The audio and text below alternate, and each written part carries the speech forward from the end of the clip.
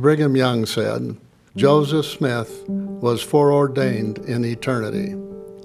By the time the family arrived in western New York, the area was ablaze with religious fervor. Joseph recorded during this time of great religious excitement, "My mind was called up to serious reflection and great uneasiness. Though my feelings were deep and often poignant, still I kept myself aloof from all these parties. Yet so great were the confusion and strife among the different denominations that it was impossible for a person, young as I was, and so unacquainted with men and things, to come to any certain conclusion who was right and who was wrong."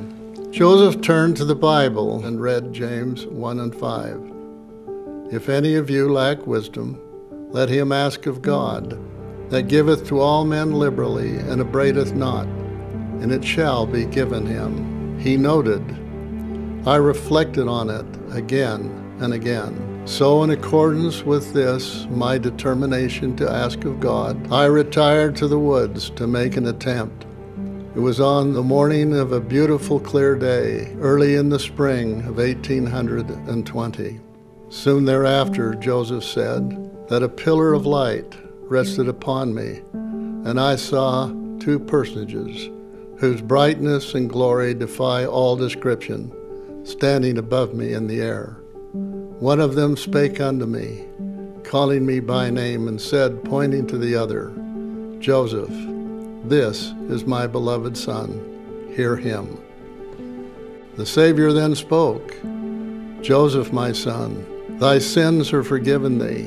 Go thy way, walk in my statutes, and keep my commandments. Behold, I am the Lord of glory. I was crucified for the world, that all those who believe on my name may have eternal life. They told me that all religious denominations were believing in incorrect doctrines, and that none of them was acknowledged of God as his church and kingdom, and at the same time that the fullness of the gospel should some future time be made known unto me. Joseph also noted, I saw many angels in this vision.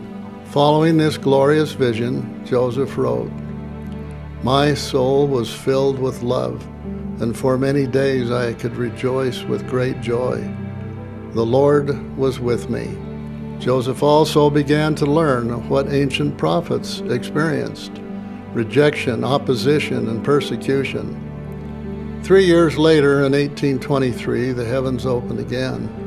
An angel named Moroni appeared to him and said that God had a work for me to do, and that there was a book deposited written upon gold plates that contained the fullness of the everlasting gospel. Before his death in 1844, Joseph wrote a spirited letter to the saints, which continues in the church today. Brethren and sisters, shall we not go on in so great a cause?